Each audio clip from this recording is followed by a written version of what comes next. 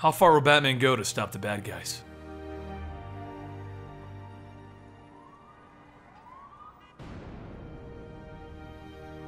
Welcome to the Complete Story Series, where I take trade paperbacks and single issues. I break them down into digestible bites to help you understand. Then I read it dramatically back to you. All alterations to the panel's text and images are to prevent copyright problems, and all art is owned by its respective companies. This is a Rebirth, a DC Rebirth. It is not a reboot, it is a new status quo as DC brings back the things that you loved about your favorite superheroes and puts them back into existing timelines. We're going to be showcasing select issues of the Rebirth to let you know the starting points for your favorite stories. In each of these Rebirth comics, it's continued in the mainline book of the same name. This is Batman Rebirth. Monday, spring. Alfred gets a knock at the door, and when he answers, he finds a young man named Duke. He simply tells Alfred, "Hi, I'm here about the offer." Meanwhile, Batman is jumping into a building with Calendar Man opening fire on him. Batman gets in close and Calendar Man tells him, "You're too late! You can't stop the seasons from turning!" He knocks out Calendar Man and then he looks around at a series of spores in the air. "Jim, the air." And Gordon responds with, "The air is saturated. The spores are already all over the city." Realizing that this could mean the end of Gotham, Batman orders Alfred to hit the suit with max charge, and he sends an electrical signal so massive that it eradicates all of the spores.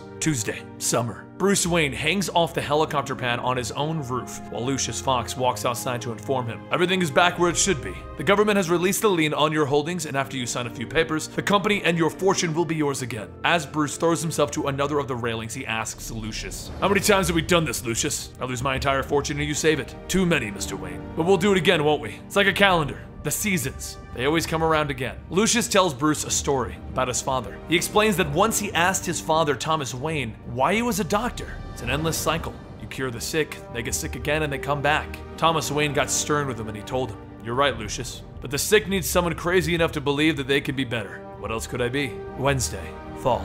Calendar Man sits in his cell. Batman is watching the monitor with Duke in the Batcave. Duke swears that Calendar Man is looking a lot older than when they captured him, and Batman explains that Calendar Man molts in the winter. He sheds his skin and he's reborn with the seasons, looking like a young man in his prime. That's when Duke puts it together. That means, and Batman stops him, it means that he'll be speeding up the seasons somehow. And tomorrow the temperature will drop, then it'll rise, and his hidden spores will break out into the city, and Gotham will die. We need to find them. But as Batman is putting on the cowl, Duke asks him, "Why am I here, Bruce?" "That's up to you, Duke. I'm fine on my own, as a Robin. I don't think Robin needs a Batman anymore, Bruce. I'm not training you to be a Robin. I'm trying something new." He then reveals a new costume, a yellow one, with a bat signal on the front of it. Duke sees it, and he tells Bruce, "All right, I'm listening." Thursday, winter. Batman leaps into the freezing bay with only 4 minutes of air until he'll drown because his oxygen tank will freeze at these temperatures. While he dies, he has Duke count out the minutes to him. If he can't find these spores, they'll hatch and Gotham will die. Batman dives deeper and deeper into the bay and Duke counts off for him. 1 minute, 4 minutes, 5 minutes. Duke begins to panic, telling Batman to come up. "Your body can't take this." 6 minutes! You need to get out of there, Batman.